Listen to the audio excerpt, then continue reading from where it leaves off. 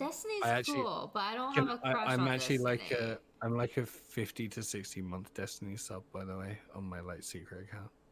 He teaches me stuff, like regardless of his life and everything. Like he teaches me stuff.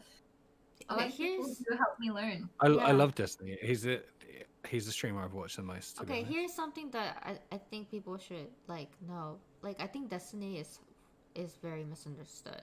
I think like Same.